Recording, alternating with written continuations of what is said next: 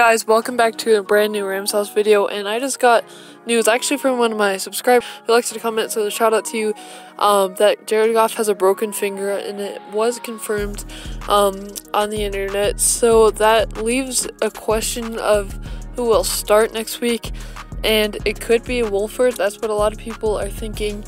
For me, even though Goff hasn't played very well, I'm not sure what I think of that, because this game we need to win to get into the playoffs, or the Bears to lose, and I think that might be a bad thing putting in Wolford, but if it comes down to that, we may have to do that with Jared Goff being out with the injury.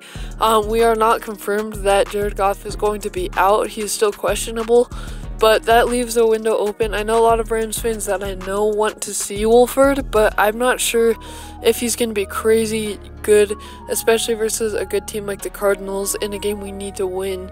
So Jared Goff again questionable. He's not confirmed out, but with a broken finger, that's going to be awfully hard to play, and even if he is in, he may play even more poor than he has been lately, just because obviously a broken thumb, that's going to be hard to grip the ball. So I just wanted to let you guys know about this. Make sure to subscribe if you're new to the channel.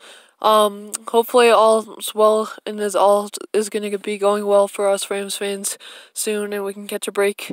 But anyways, God bless and